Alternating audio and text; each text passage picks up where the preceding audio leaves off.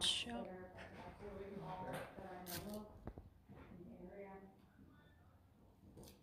Now this right here actually is a replica of what is known as a tycoon mill. The tycoon mill had a couple hundred yards in that direction, but unfortunately it did burn down in the 1960s, so we no longer have that to look at, but we do have this right here. So what the miners would do is they'd send their ore in their ore cart all the way up to a mill. The mill workers would then take the ore and throw it in one of those ore bins up there. The ore bin would then hold the ore until they were ready to use it.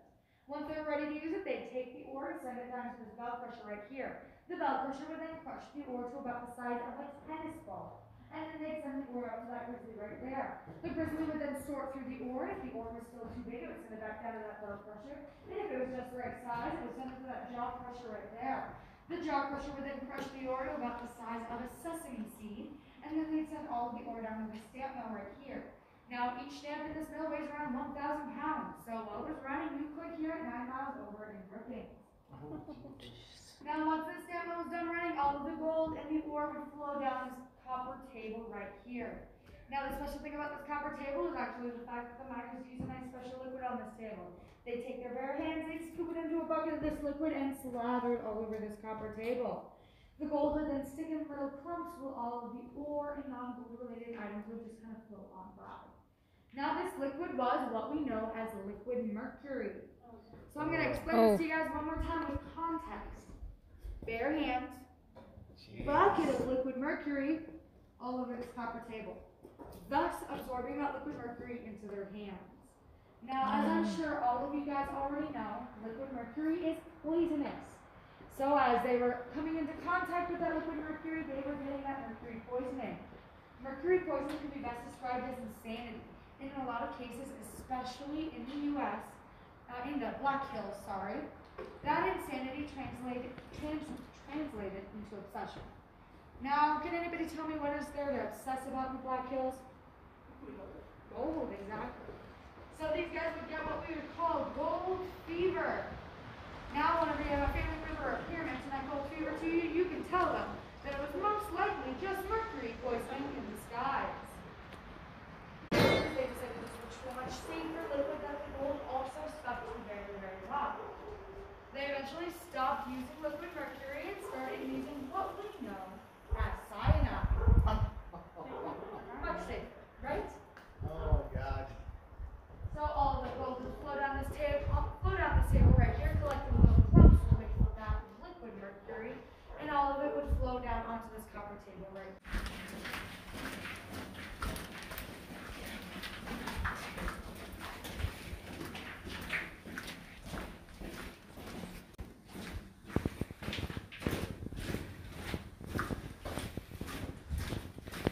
Kok karon di tama. Buko. Ow! Mold for that double jacking method. So 10 years back in the mine, they decided that they were going to invest in one of those really expensive pneumatic drills.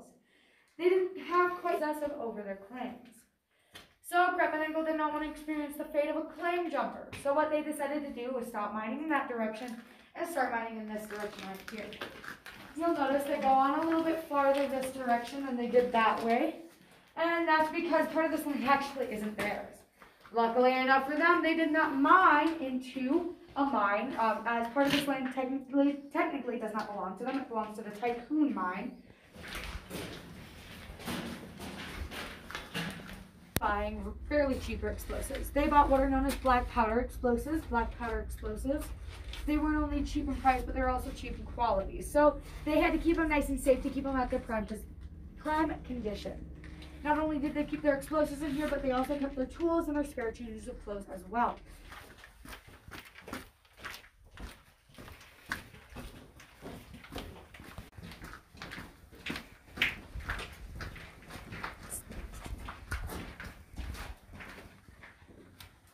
Okay. So this room right here isn't actually original to the mine. This was created in the 1950s. This mine was started in 1892, and this was basically created to show drilling and blasting patterns of the times. Now, Grepenenkel did not want to spend too much money, so they didn't want to invest in one of these really expensive drills that you see right here.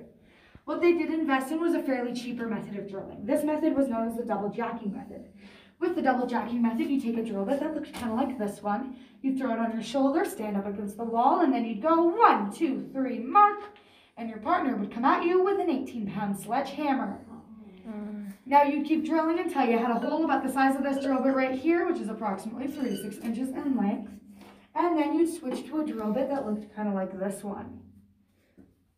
Now you'd continue where you'd left off, stand up against the wall, and then you'd once again go 1, 2, 3, mark. Your partner would come at you with that 18-pound sledgehammer, and then you'd rotate it a quarter of the way around. Now you kept drilling until you had a hole about the size of this entire drill bit right here. Now, there was a problem with this form of drilling. This being that this is the 1800s. Oh my God. They didn't have this nice fancy lighting that we have here today. What they did have was a light like this one. So what a lot of miners did to compensate for this is they take a nice bright paint, they paint the end of this drill bit, and then that would make it a lot easier to see. As you kept hitting the end of this drill bit right here, that paint would either chip or fade away. Oh. Super as kataas.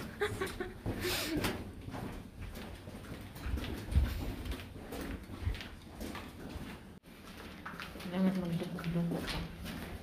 Hindi ka mabangka ng intro.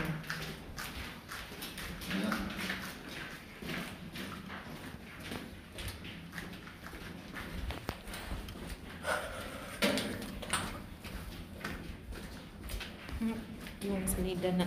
Listen. Namdam ko din mas minuto sa chop chop.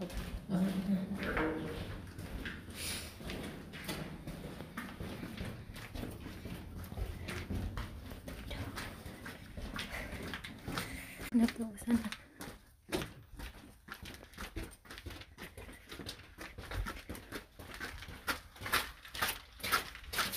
Napaspasa man siguro na manlakaw.